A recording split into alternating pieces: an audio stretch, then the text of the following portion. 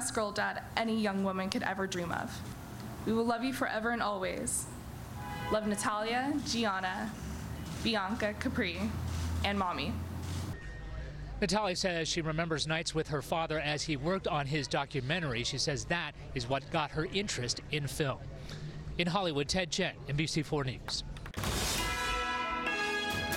This is NBC4 News at 6.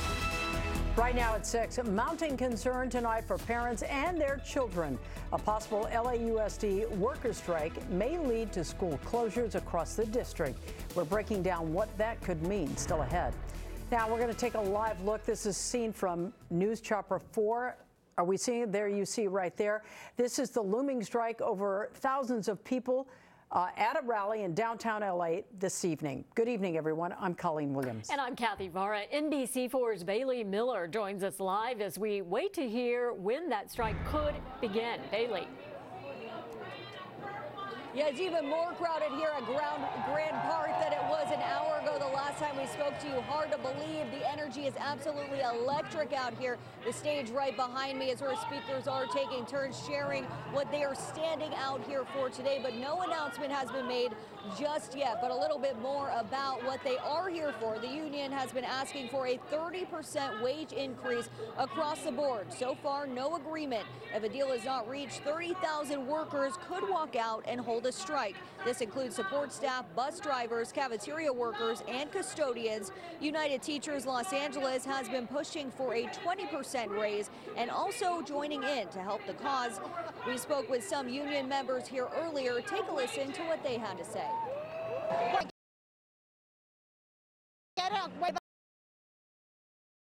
I go to the extra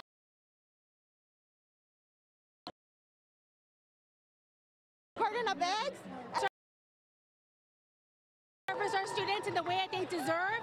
They deserve so much better. We care, we love our students deeply, which is why we do this. And it's just time that the people on the upper level did as well. LAUSD says they want to avoid this strike at all costs. This morning, LAUSD Superintendent Alberto Carvalho holding a press conference saying LAUSD is ready to negotiate with Service Employees International Union Local 99, adding that they do not want to set students back after they've already dealt with the impacts of the pandemic. Let's go to the table. Let's stay at the table. Whatever time, whatever place, until such time as a solution is reached. Let's choose the road less traveled for the benefit of our kids. If there is a strike, distance learning will not be an option like it was during the pandemic. LAUSD is already preparing, though, just in case, by creating learning packets ready to distribute to parents and telling parents to be ready and prepared, talking to their employers and child care providers. Now back out here live, you can see some people holding up signs here, support for special education. You can see they are cheering out here. This has been what's been going on all night tonight as we do wait for an announcement to see what will happen if and when there will be a strike. Of course, we are here listening to this, and we will give you more information when we have it. Reporting live here at Grand Park, I'm Bailey Miller, NBC4 News. All right, Bailey, thank you. And of course, we expect that strike shortly, the strike announcement. We know a lot of parents want to know when the strike could begin, when those schools could be shut down. That announcement expected just after 6:30.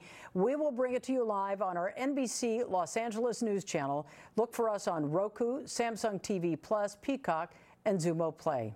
We're continuing to follow breaking news out of Long Beach, where police are searching for a burglary suspect. This initially started as a police pursuit that we were following. Eliana Moreno over the scene now in News Chopper 4 with the latest. Eliana? Kathy, and West Covina police officers continue their search for the occupants of a blue Mercedes that led those officers on a lengthy chase all the way from West Covina down here to Long Beach. Where we're at is just south of the Los Coyotes diagonal, just off of Jimeno Way and PCH. And the structure that I'm showing you is where that blue Mercedes was found abandoned. and officers are still searching for the occupants inside. We did get a little bit of information from the Long Beach police helicopter, and at this point it sounds like the occupants are nowhere to be found. But of course, the West Covina police officers will continue their efforts to find those individuals who, again, they